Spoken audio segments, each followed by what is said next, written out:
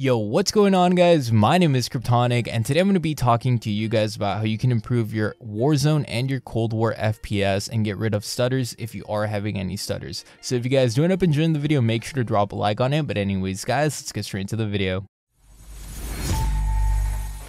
So now let's start off with some of the problems that I've been having and kind of telling you guys how I came to this conclusion. So I have a Ryzen 5 2600 with an RTX 2060 and I was having stuttering issues like crazy. And I went on threads, forums, and no one really seemed to have a solution. And of course, I have a solution now because I found it on a thread or a forum, but they were buried through, you just had to keep reading and reading and reading. It took forever basically to get to the bottom of it, but basically this is what I found. So the first solution I have for you guys today is something that came from another YouTuber who actually posted it into an NVIDIA thread, and this is very, very useful because a lot of people actually got a little bit of an FPS boost because of it, and it's something very simple. So all you have to do is go into your folders and then go to Documents, find your Cold War document, click it, double click it, get to the config file. Once you're in the config file, go all the way down. Once you get to the bottom, you will actually see a core count, and that core count will be either, for me, it's a 2 or a 4, and I just put that to the highest number. So I put a 4, and then I go further down and we get to VRAM usage. And this is where a lot of people were saying that the FPS boost actually came from. So this is what your graphics card is actually using. So your GPU power being allocated to the game, you just want to change that from like 0.7 to 0.65, and that will be really it. You click in file and then you click save and you're done. You close it, you open up your game, and it'll run with these settings.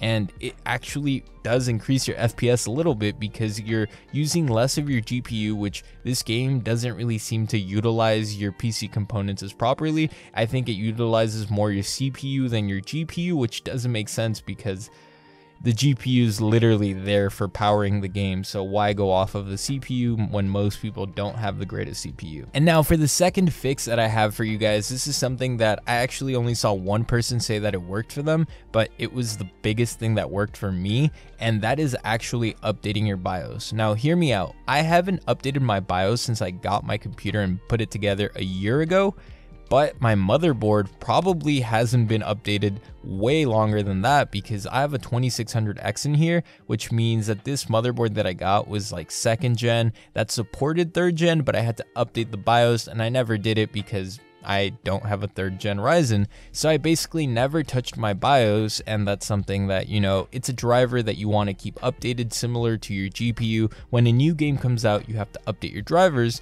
So for your BIOS, it's a little bit different, but for the most part, there are driver updates every so often. So you want to make sure you stay on top of that, which I clearly didn't do. And after I basically went to the website, found the drivers, downloaded the drivers, put all the drivers onto a USB stick, turned off my computer, turned it back on, plugged in the USB stick, and just updated the BIOS. It was that easy, took no time almost, and it gave me the biggest performance boost I've seen yet. And now, like I said, updating your BIOS is probably one of the most important things. It's not something you always do, but it's something you should try to stay on top of because, as you guys clearly saw, for me, it was the biggest thing that just kind of got rid of all the stuttering I was dealing with, and it gave me more solid FPS where I wasn't just going from like 80 all the way down to 40 to 30. It just kept, I'm telling you guys, it was really, really bad to the point where I just wasn't playing games because it kept doing it, and it didn't make sense that for some games it did it and other games it just ran fine. So I was trying to figure it out, and the BIOS update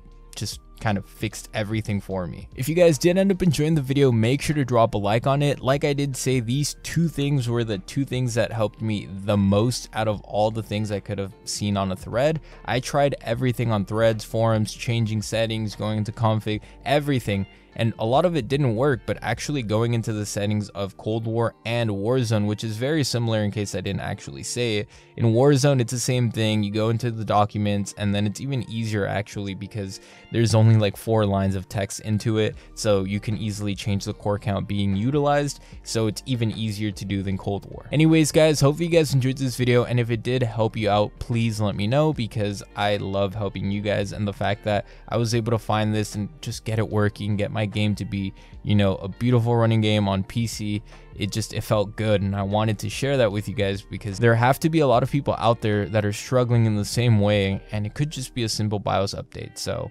honestly, just try out all the things I talked about and let me know how it goes. My name is Kryptonic. I stream on Twitch Monday through Friday at 9 a.m. Catch me there one of these days, and I will see you guys later. Peace, guys.